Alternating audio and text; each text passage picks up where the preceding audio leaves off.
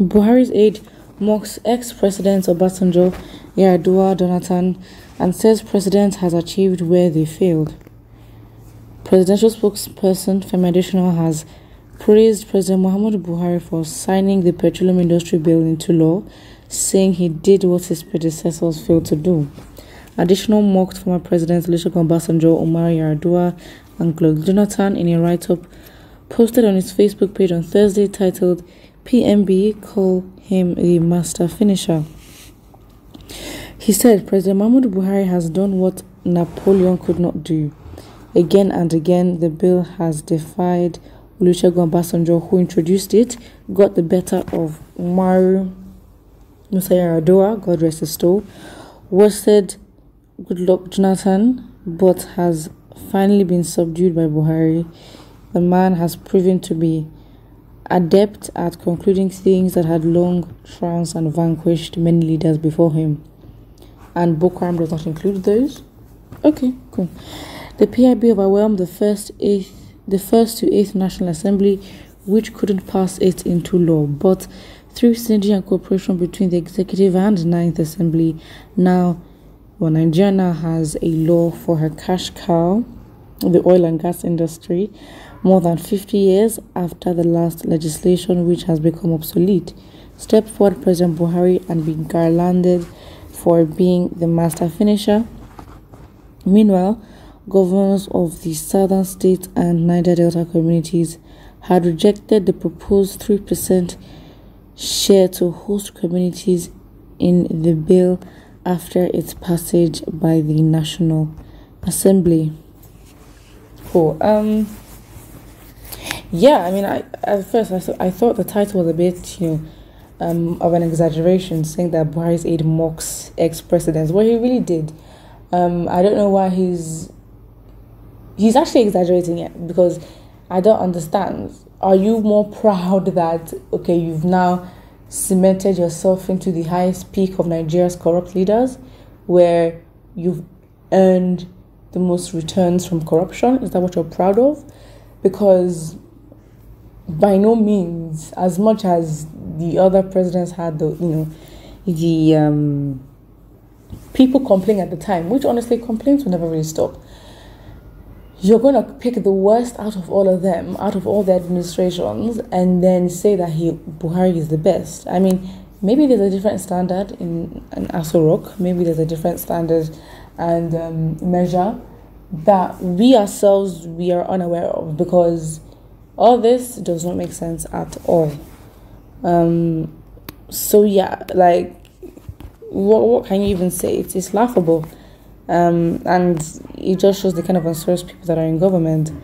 And I mean, again, okay, let's get this comment. Someone says Adesina is gone. He didn't get lost today. He's always been lost.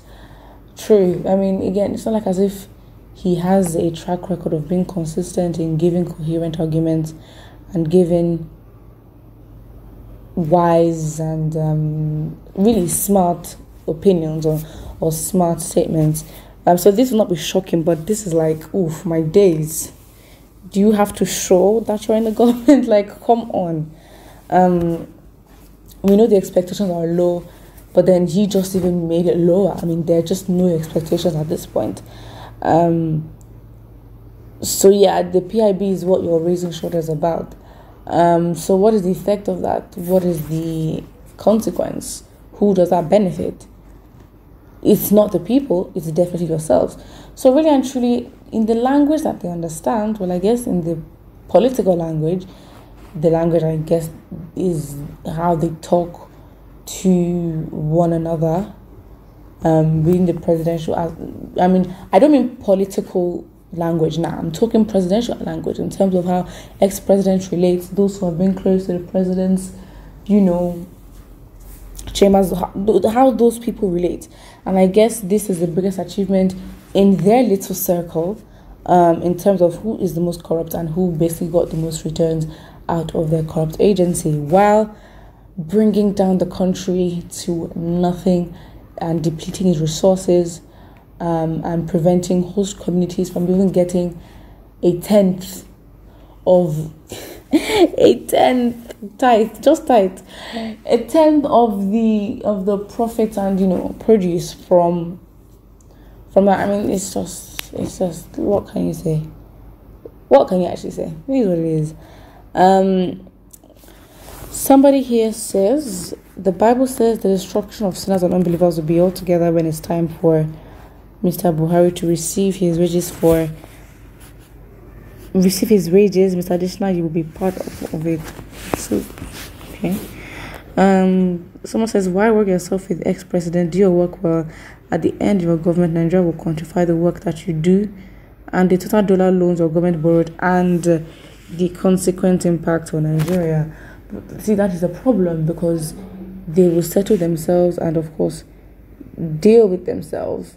And when they're not in government anymore, they create programs, as we know of, where they, even after they've left office, they're still well taken care of. Their pockets are well taken care of. They invest in other the embarrassment. It's not even a thing where, okay, fine, you're investing and you're pushing or injecting money into your economy. You're stealing your own money and then you're injecting it into other economies of the world in gaining properties, whatever goods it is.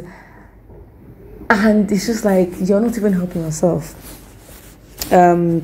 Just shows that Nigeria just seems like an adventure for them. It seems like an opportunity for them to just rubbish it and run away. And yeah, it's sad.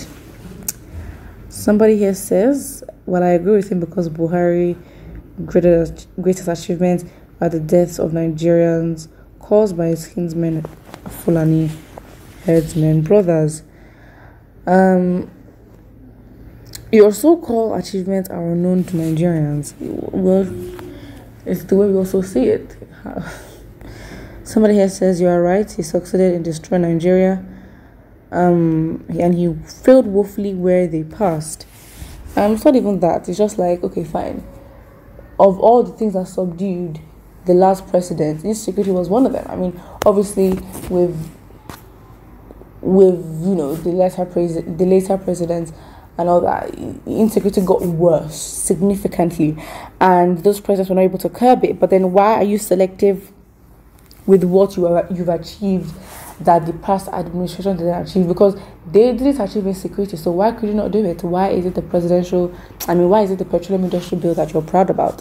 Why is it that you're pushing to the limelight? Doesn't make sense. But what do you think about this in the comment section below? And do not forget to like and subscribe.